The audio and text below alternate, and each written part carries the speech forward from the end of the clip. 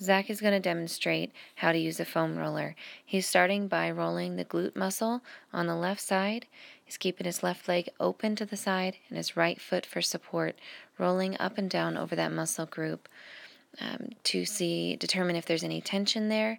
If there is tension, it may be painful, but you will need to continue rolling until the tension is somewhat released. If there's no tension, you can just make several passes over the muscle group to increase circulation to that area before beginning to strength train. He's moved on to the hamstrings using one leg for support. He's got one leg on the foam roller, rolling the back of the upper leg all the way from the knee up to the bottom of the glute, turning a little bit in and out to access all the muscles that are on the back of the leg. You can roll both hamstrings at one time as well by placing both legs on the foam roller and lifting your hips off the floor. He's moving on to the quadricep muscle group in the front of the leg.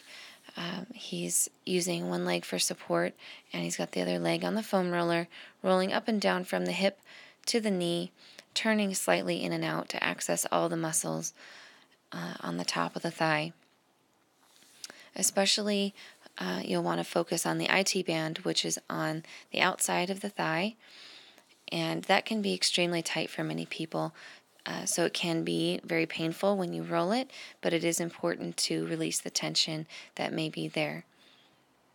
After he's done with the quadriceps, he's going to sit in front of the foam roller and place the foam roller behind his back, and then he'll lift his hips off the floor, leaning back to roll the muscles in the back.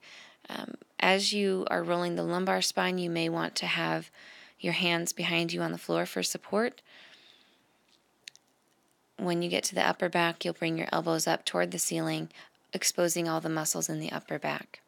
And that should complete foam rolling in all the major muscle groups for your entire body, and you should be ready to start your workout.